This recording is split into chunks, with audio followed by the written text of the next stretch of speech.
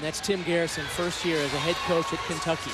Back over to the beam now. Geralen Stack-Eaton for Alabama. Geralen is lovely on this event. She really has it all. The flexibility, the poise, the grace, good difficulty. We saw Kayla Williams. She got a 9.8. And did I mention Nerves of Steel? She's the type who can come up big in pressure situations. Her experience alone just stands for so much. She and both Ashley Priest for the Alabama team at the end really makes a difference. And that's what experience will do for you. You fight, you don't come off, you know that every tense is going to make a difference. Remember last year at the SEC, she had a trouble with a dismount on bars, but she came back and rocked the beam routine when they needed it. The one thing I've noticed with both Alabama's team and Florida's team, they rock during the warm-ups. Even the 30-second warm-up, they were very calm, confident, nailed landings. They're not quite as aggressive.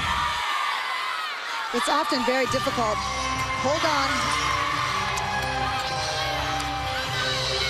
Reagan Corver will be on the floor at the same time for LSU. This is, as we said, a four-ring circus.